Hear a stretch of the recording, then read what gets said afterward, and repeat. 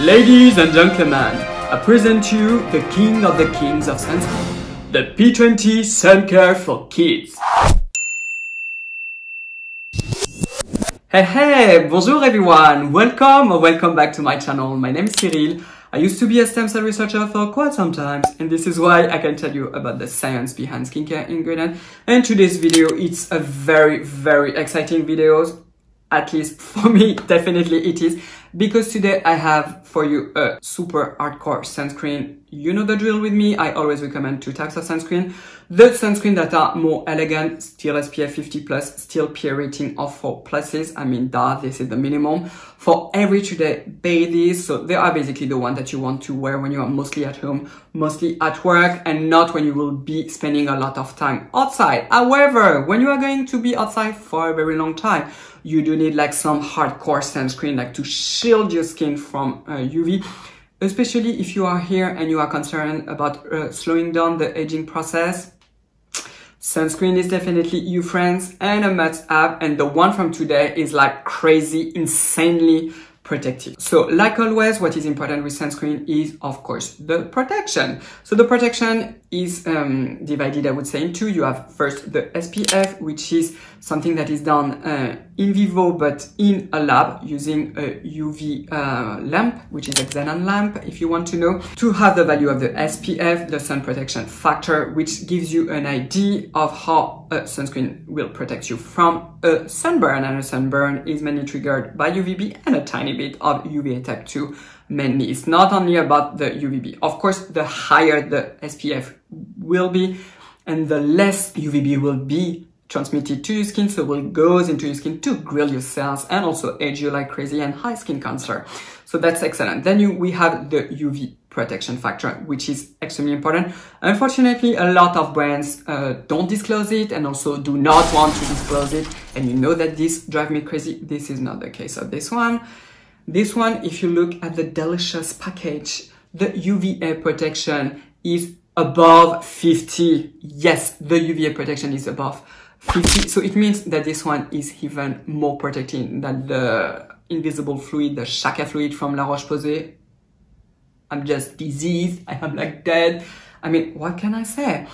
But it's not only this. The combination of filters in this one, insanely good for several reasons. So the first reason is because it avoids the one that are, I would say, notorious to trigger skin sensitization, to burn also your eyes, to, you know, to make your eyes water like crazy. And also for those of you who are quite sensitive to organic filters, we don't have them in this one, which is lovely. And there is also one that is probably one of the best UV filters you will see. So the first filters is Uvinul T150, an excellent UVA type 1, mainly absorbent, and then a little bit of UVA type 2.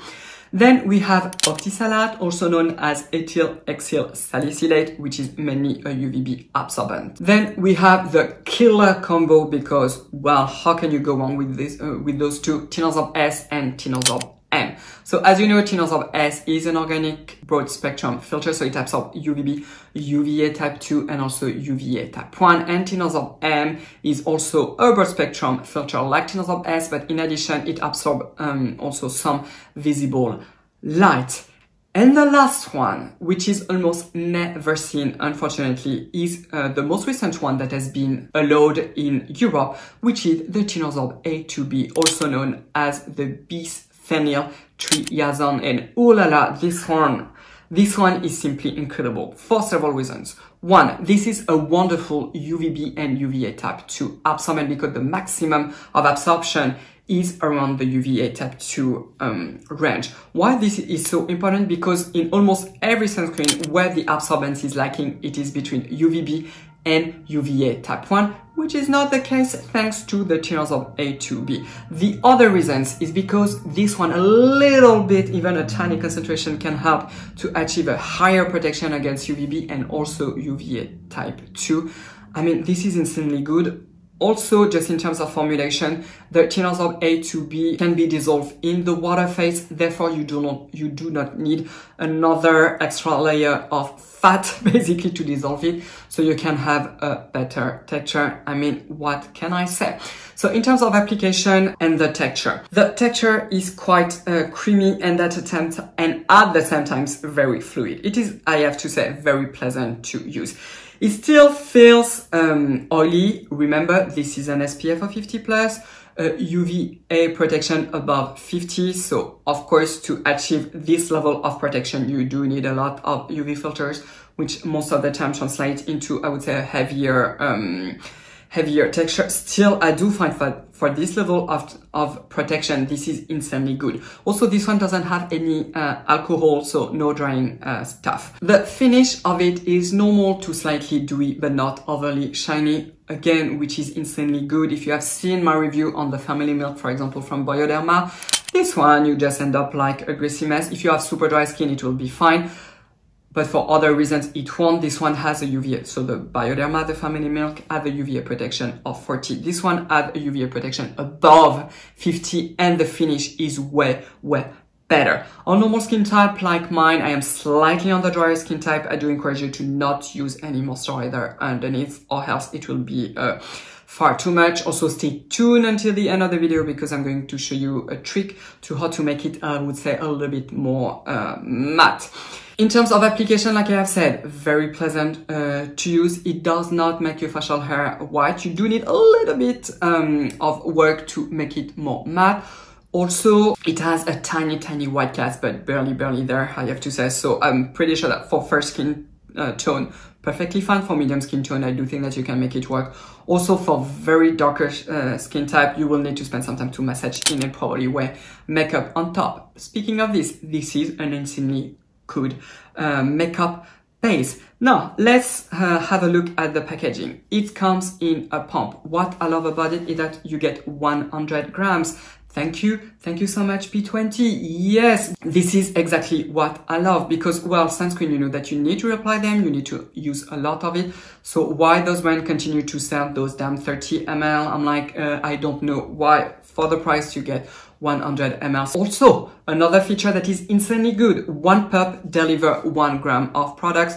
Most likely for most people, this is the dose that you need. So if you don't know how much you need around 1/4 of a teaspoon, which is a little bit more than 1 gram. I have a video to determine exactly how much sunscreen do you need for your face. I don't understand why I don't have more views about this subject because this is very important to know. The method that I propose you is very easy. It is not going to take like a whole hour for you to determine. It's very easy to do at home. So 1 pump of product is exactly, so it delivers 1 gram. This is exactly what I need for my face. I mean, love it. Like I have said, no perfume, no alcohol, no known allergy. You don't have also any weird botanical extract and etc. I mean, we are close to perfection with this one. Another thing that I want to tell you is that if you read the package, it says protects up to 10 hours and up to 3 hours in water. So if you have watched my video about AV, some of you who have following me for quite some time, you did. You probably already know that I was very harsh with AV. I don't like those type of statements when they say, oh, you can wear it for 10 hours. I'm like, show me the proof. Why?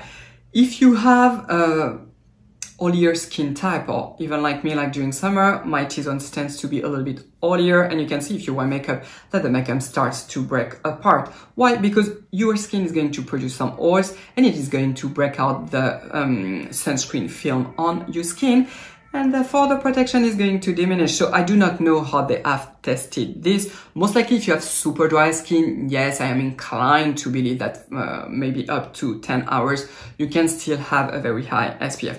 What can I tell you about this one is that if you wear makeup on top with this one, it does prolong the wear of makeup, at least on my skin.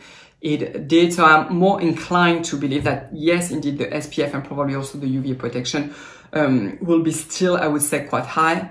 How much exactly, I don't know. I don't know when those type of claims protects up to 10 hours, what does it mean? Does it mean like 10 hours after, instead of having an SPF of 50 plus, you have just an SPF of 50? I mean, who knows?